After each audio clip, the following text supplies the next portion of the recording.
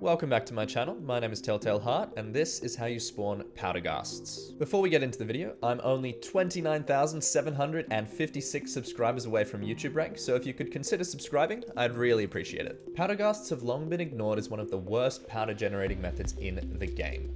There's only 2 videos on YouTube right now that even mention them. This is probably because they were kind of useless until everything changed on the 1st of August 2023 with the release of the Bestiary update. In this update, almost all mobs have been included in the Bestiary. So overnight, the powder ghast has gone from being completely useless to still kind of useless, but with some application. You probably clicked on this video expecting a quick tutorial on how to spawn these seemingly irrelevant mobs. Well, I'm going to do what no Skyblock YouTuber has done before and bring you the ultimate guide to spawning powder ghasts. Let us begin with the spawning mechanics. According to the official Hypixel wiki, there is a 1 in 5,000 base chance of spawning a powder ghast per mithril block mined.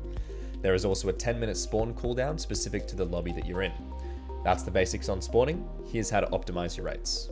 Most importantly, you want to max out your Luck of the Cave perk in your Heart of the Mountain tree. The good news is this is unlocked at Heart of the Mountain 3. The bad news is it costs 1.5 million mithril powder to max.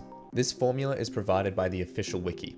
With a level 45 perk using the blue cheese drill upgrade, you can increase the spawning chance from 0.02% to 0.03%, making average blocks mined 3,311 down from 5,000. Additionally, the efficient miner perk at level 51 provides a 50.4% chance of mining an additional 6 adjacent ores. Assuming you mine somewhere with enough mithril ores to take advantage of this constantly, this gives an average of 4.02 ores broken per actual block mined. This reduces the number of blocks actually required to be broken to 822. Lastly, you can obtain the Bestiary credit by hitting any powder ghast once, even if spawned by another player. If you're looking to truly sweat this specific ranking system, I worry for your mental well-being, but I recommend finding other equally deranged people and taking advantage of each other's spawns. For those wondering about the impact of mining speed, yes, it helps get it as high as possible to reduce the time per block broken. At the end of the day, this is best done as a passive grind, but I felt the powder ghast deserved more attention.